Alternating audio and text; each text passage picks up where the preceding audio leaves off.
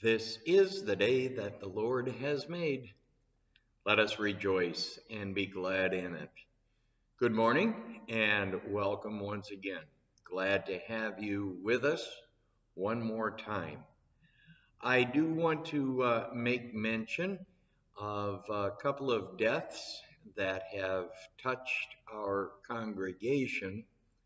Both of them are due to complications of the COVID virus. And it's kind of unfortunate. We also have several of our members who have tested positive. We also have yet another one who was exposed to those folks and so is presently under self-quarantine, though I am encouraging that individual to get tested anyway, just to make sure. And then at the end of our in-person worship, I was given information that two others of our members have also tested positive. Folks, this isn't anything political. This isn't anything theological. This isn't anything except common sense.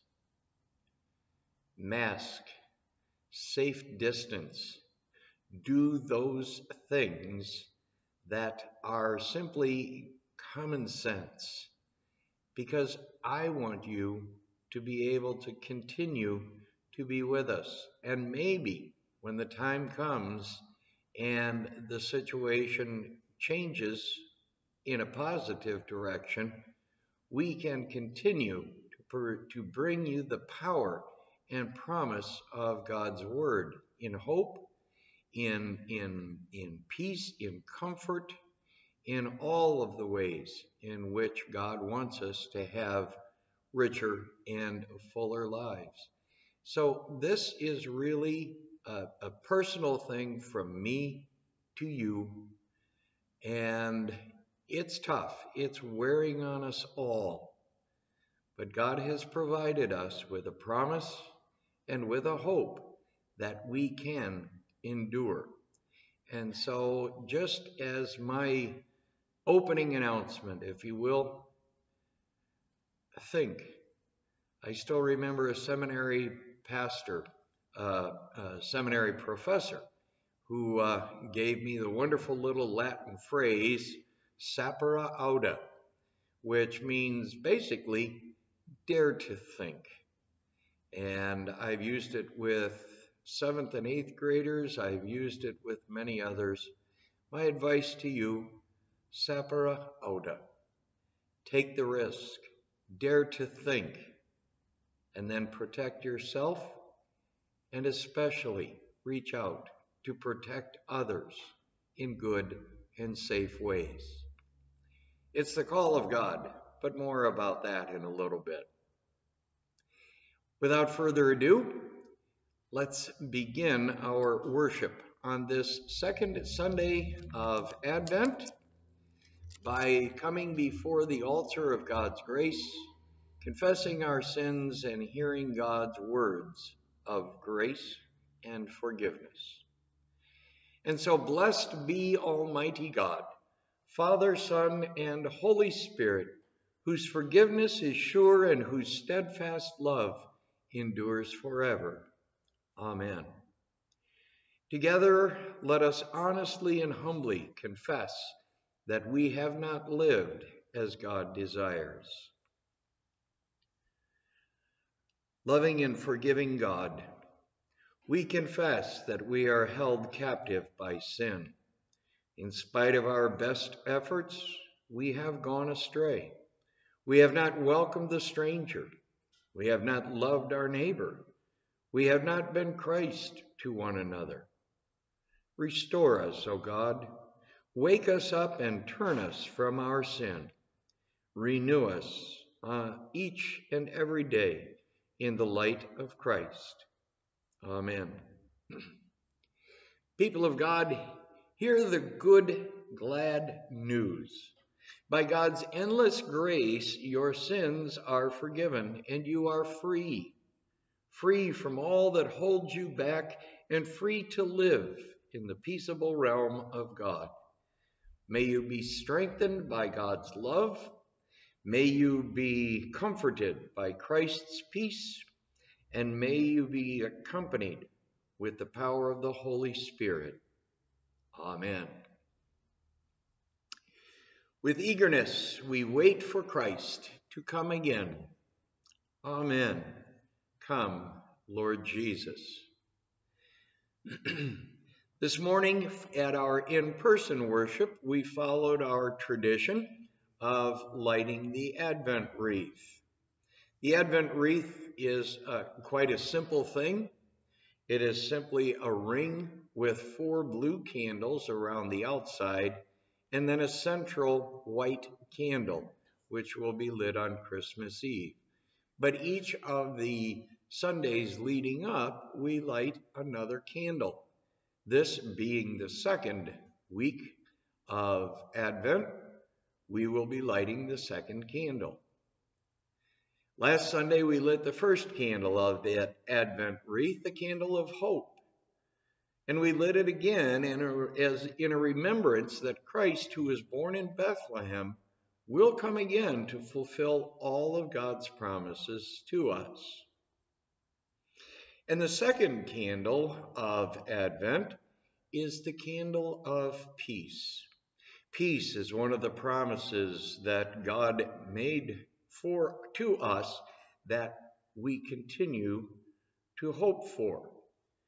Jesus brought peace when he first came to us, and he will bring everlasting, eternal peace when he comes once again. The prophet Isaiah called Jesus the Prince of Peace. When Jesus came, he taught the people the importance of being peacemakers. He said that those who make peace shall be called the children of God. We light that candle of peace to remind us that Jesus is the Prince of Peace, and through him, true peace is found. Let us pray. We thank you, God, for the peace you give us. We ask that as we wait for all your promises to come true and for Christ to come again, that you would remain present with us. Help us today and every day to worship you, to hear your word, and to do your will by sharing your hope and your peace with each other. This we ask in the name of the one who is born in Bethlehem. Amen. And then we recited the words of a familiar hymn for those of us who are familiar with the Lutheran hymnal. Light 2 candles to watch for Messiah. Let the light banish the darkness. He shall feed the flock like a shepherd as God fulfills the promise. And so now the Lord be with you. And let us join our hearts and together in the prayer of the day. Stir up our hearts, Lord God, to prepare the way of your only Son. By his coming, strengthen us to serve you with purified lives. Through Jesus Christ, our Savior and Lord, who lives and reigns with you in the Holy Spirit, one God, now and forever. Amen. We turn our attention now to the scripture readings for this Sunday, and our first reading comes from that prophet Isaiah. Here in the 40th chapter, beginning at the first verse, Isaiah announces the promise and the hope and the peace that we have in God. From the prophet Isaiah, comfort. O comfort my people, says your God. Speak tenderly to Jerusalem and cry to her that she has served her term, that her penalty is paid, and that she has received from the Lord's hand double for all her sins. A voice cries out, In the wilderness, prepare the way of the Lord. Make straight in the desert a highway for our God. Every valley shall be lifted up, and every mountain and hill be made low. The uneven ground shall become level, and the rough places plain.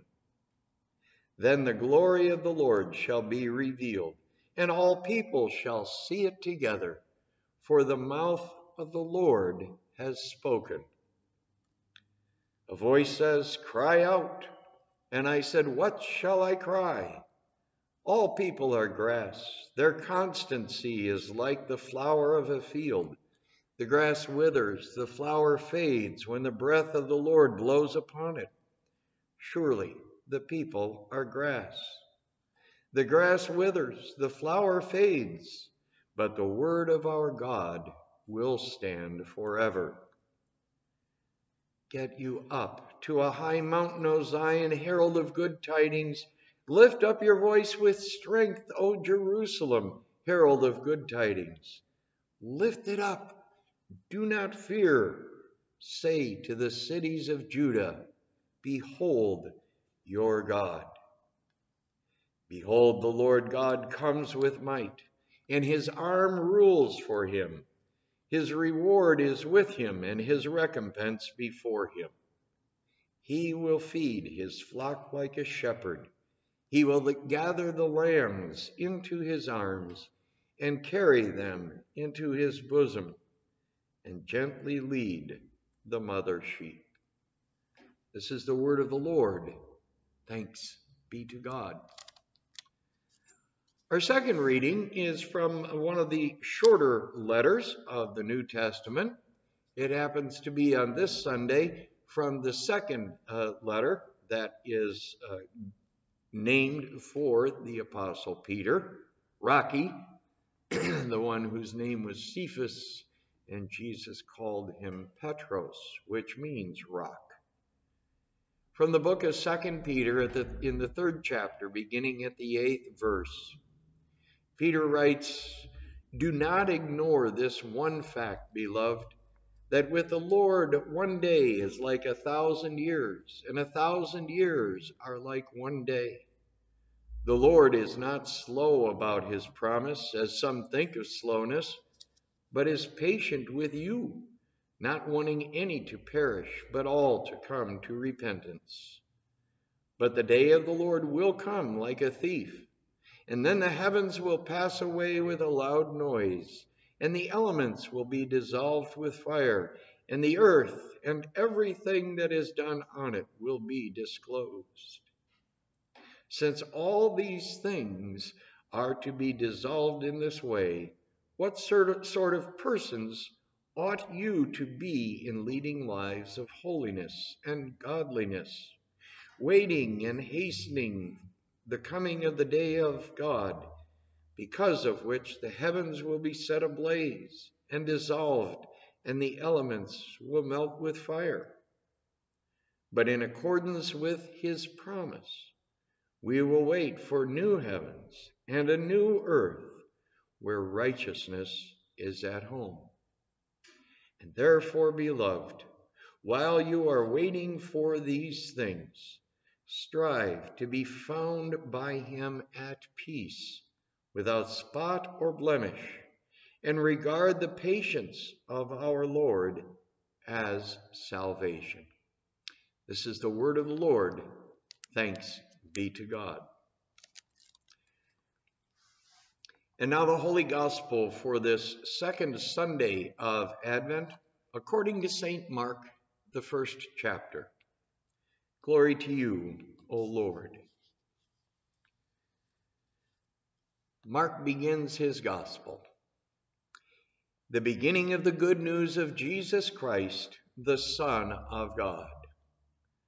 As it is written in the prophet Isaiah, "Behold, I am sending my messenger ahead of you, who will prepare your way. The voice of one crying in the wilderness, prepare the way of the Lord, make straight his paths." Now John the Baptizer appeared in the wilderness, proclaiming a baptism of repentance, for the forgiveness of sins. And people from the whole Judean countryside and all people of Jerusalem were going out to him, and they were baptized by him in the river Jordan, confessing their sins.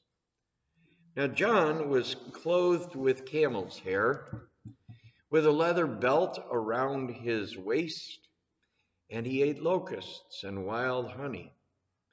But he proclaimed, "The one who is more powerful than I is coming after me. I am not worthy to stoop down and untie the thong of his sandals. I have baptized you with water, but he will baptize you with the Holy Spirit." This is the gospel of the Lord. Praise to you, O Christ. This gospel reading for this second Sunday of Advent is particularly poignant, I feel, at this particular time in the life of God's people, this earthly life.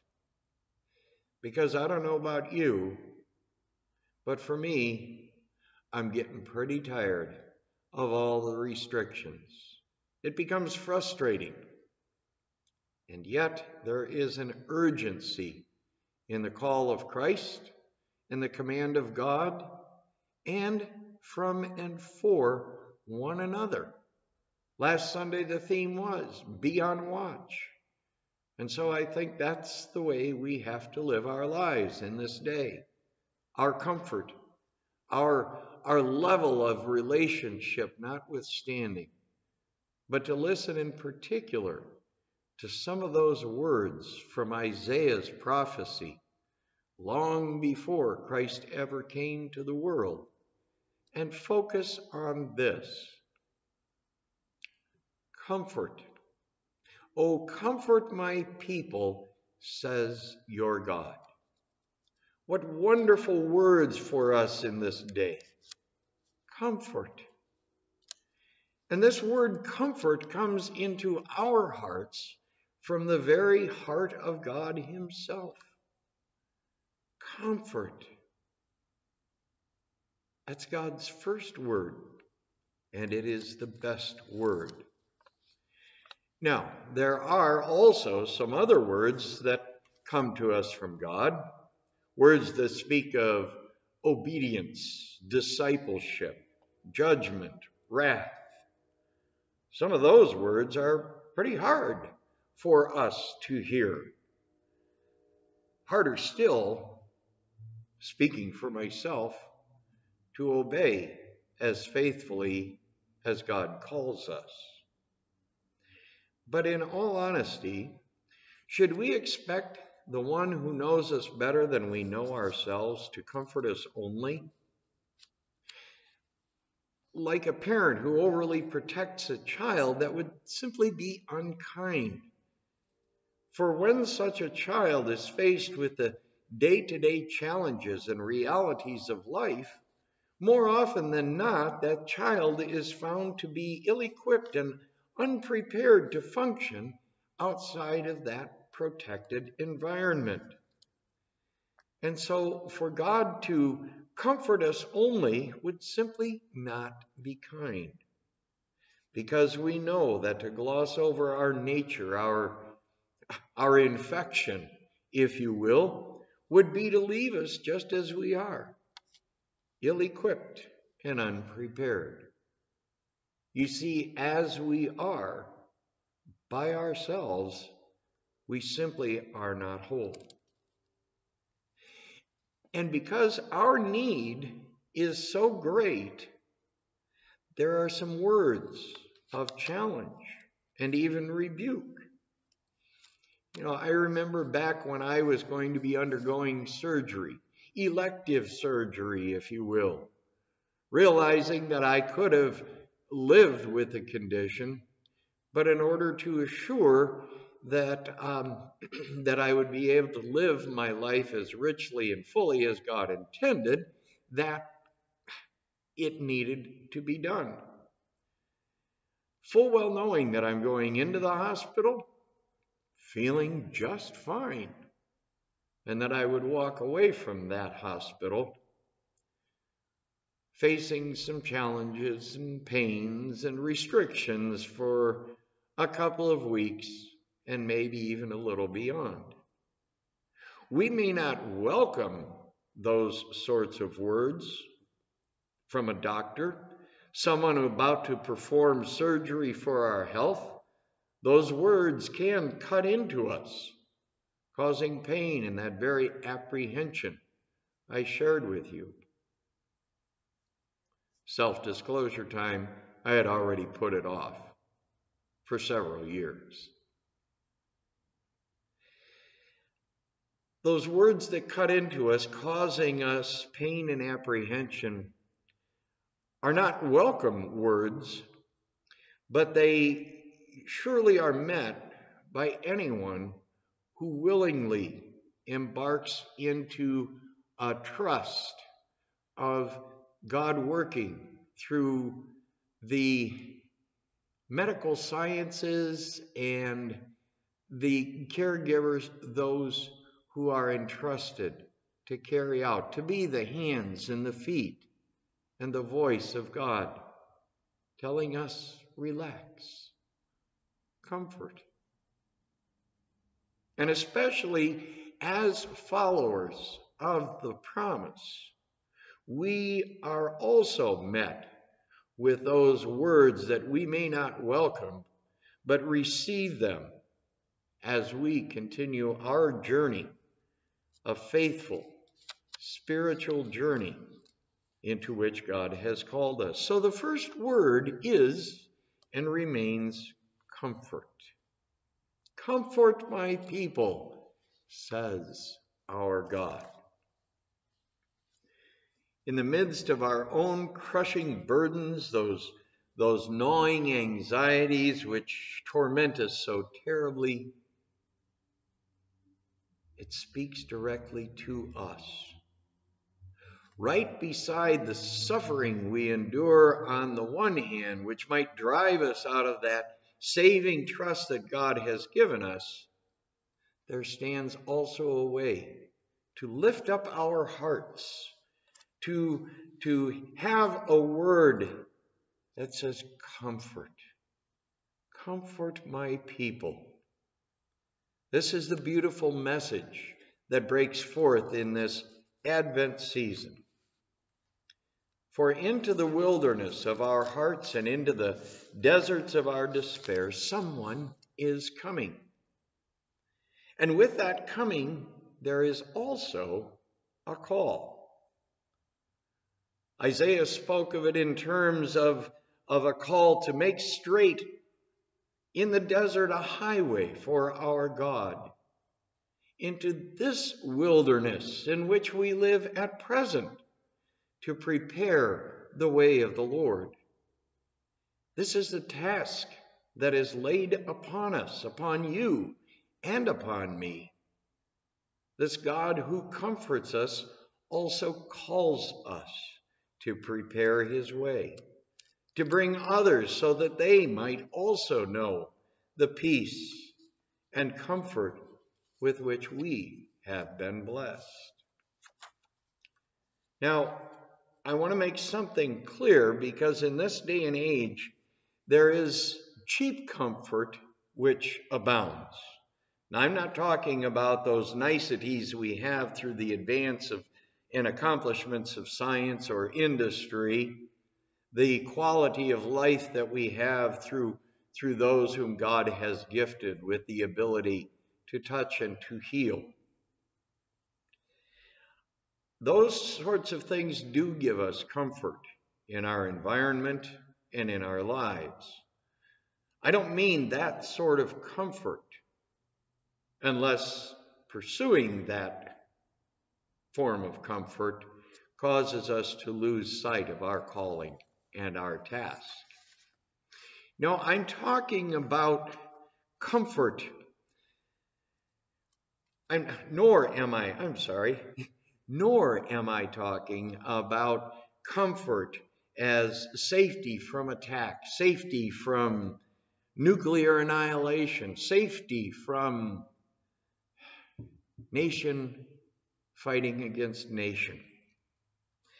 No, that cheap comfort I am talking about is speaking directly to those on social media, for those who prefer to get their information from the television, in print, if you're like me who still likes the sense of holding a newspaper in my hands as I read and learn.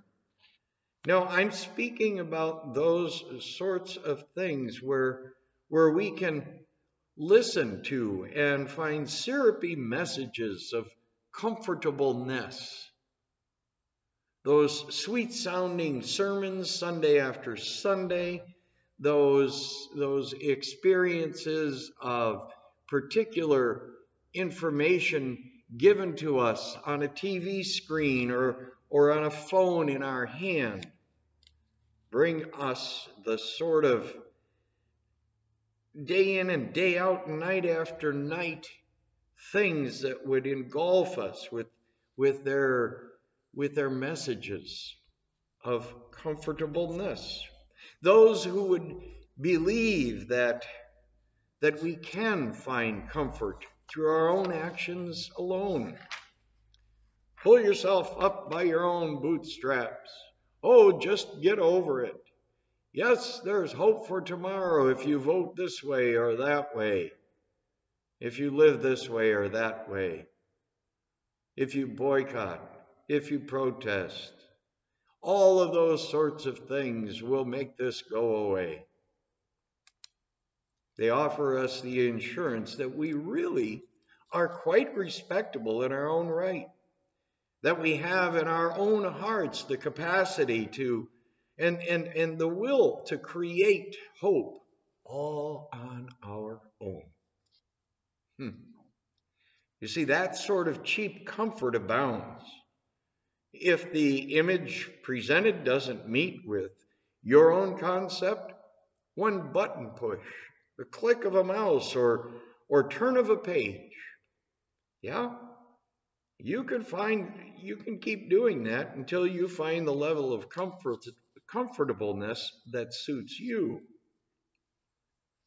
And in some cases, of course, and it's not beneath me to ask for this, for a meager contribution, we'll even provide you with additional means of even greater comfortableness. But I would like to think that we bring a word of true comfort, because the one who speaks to us in this Advent knows us better than we even know ourselves. God knows the wildernesses into which we wander. He knows the deserts of the world that we have in our hands. And it is right here into the middle of everything that we are called to prepare the way of the Lord. We have been placed to help cause it to blossom and to rejoice. The call to be the hands and feet of God as we prepare the way for the Lord who has promised to come again. This call is ours, but it is laid upon us as a loving task by God Himself, that joined with His Holy Spirit, it empowers us to bear the burden and the blessing. You see, to avoid this calling is to miss out on some of life's most important appointments. The comfort and the call. These two are necessary to be joined together by God. And any attempt to separate the call from the comfort causes us to lose both. And so these Two things we hear from the mouth of Isaiah: prepare the way of the Lord. So perhaps one way to do this is to look at the mountains of fear in our lives, the rough places we stumble over because we are afraid. It is in times like this that God reminds us, with his infinite love, with his compassion for us, that those mountains can and will lay low, that the rough places will be smoothed away. You see, in this season of Advent, we begin a new church year, and we begin it not in the little town of Bethlehem, but in the mind of God, where all beginnings are. You see, after this season, this prologue, yes, we will witness and celebrate again that birth. But we also will see that birth, reenact that birth, celebrate that birth with the full well knowledge and the confidence that for us and for our salvation, there will also be a black afternoon outside of a city wall. We do it with confidence, knowing that those little hands that reach up to a mother's face as a little child are the same hands that will be pierced. The same tiny feet which kick off a blanket in a manger are the same feet that will be nailed to a cross. The infant voice that cries as its only way of communicating is the same voice which will say on that black afternoon, Father, forgive them. You see, we view the entirety of life in this Advent season, from cradle to cross, and even beyond, to that day when Christ will call you and me once again to live with him forever. Were we to face this and all reality without God's faithful promise alive in our hearts, we simply could not, we would not survive. And so God gives us his first word in this Advent season, and it is the best word of all. Comfort. Oh, comfort my people, says your God. Amen.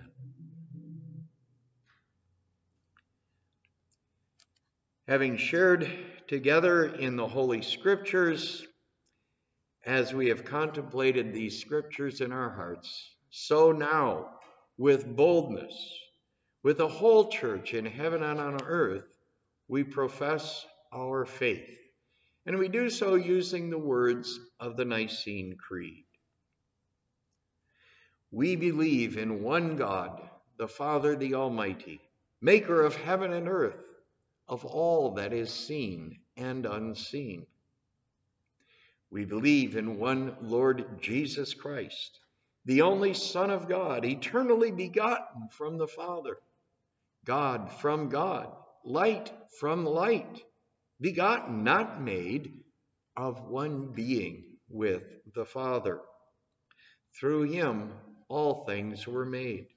For us and for our salvation, he came down from heaven. By the power of the Holy Spirit, he became incarnate from the Virgin Mary and was made man. For our sake, he was crucified under Pontius Pilate.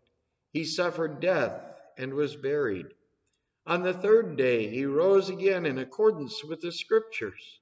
He ascended into heaven and is seated at the right hand of the Father. He will come again in glory to judge both the living and the dead, and his kingdom will have no end. We believe in the Holy Spirit, the Lord and giver of life, who proceeds from the Father and the Son. With the Father and the Son is worshiped and glorified. He has spoken through the prophets. And we believe in one holy Catholic and Apostolic Church. We acknowledge one baptism for the forgiveness of sins, and we look for the resurrection of the dead and the life of the world to come. Amen. And now, dear friends, we turn our attention now to the God of power and might, to whom we pray to tear open the heavens and come quickly to this weary world, whom we ask to hear our prayers for all those who are in need. Faithful God, you teach us to wait for you with faithfulness and patience. Sustain and support us in our doubts and questions. Nurture our faith as we discern and enact your mission. Hear us, O God. Your mercy is great. Loving God, you set the stars in the sky and breathe life into the earth. Renew the face of creation where it needs your healing touch. Mend the wounds and restore balance so that all creation can declare your praise. Hear us, O God. Your mercy is great. Steadfast God, you never tire of seeking justice. We pray for the world, that the leaders of all the nations would turn their hearts to you and work for peace among all peoples. Hear us, O God, your mercy is great. Tender God, you know sorrow and joy alike. Comfort those who grieve. Be a companion to all who are lonely. Tend to those who are sick or struggling, especially those whom we name in our hearts.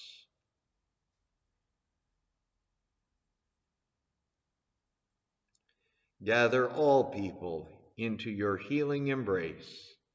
Hear us, O God. Your mercy is great. And leading God, we pray for those in our families, congregation, and community who are not joyful in this holiday season. Is in our busy and fast-paced lives, grant us the gift of patience and trust in your steadfast love. Hear us, O God. Your mercy is great. Eternal God, we give thanks for the saints who have prepared your way in the wilderness and taught us to continue their faithful work, especially remembering Tom and David, whom we mourn today. Make their generous lives an example for all. Hear us, O God. Your mercy is great. And finally, draw near to us, O God, and receive our prayers for the sake of your Son, Jesus Christ our Lord, who taught us to boldly pray together. Our Father, who art in heaven, hallowed be thy name. Thy kingdom come, thy will be done on earth as it is in heaven. Give us this day our daily bread, and forgive us our trespasses, as we forgive those who trespass against us. And lead us not into temptation, but deliver us from evil. For thine is the kingdom, and the power, and the glory, forever and ever. Amen. And now, dear friends, thanks once again for being with us this week. Have God's blessings abundantly in this week, patience to strengthen our journey, and the love of Christ to glow and lighten our hearts. The Creator of the stars bless your Advent waiting. The long-expected Savior fill you with love, and the unexpected Spirit guide you in your journey. Amen. Go in peace. Prepare the way of the Lord. Thanks be to God. See you next week.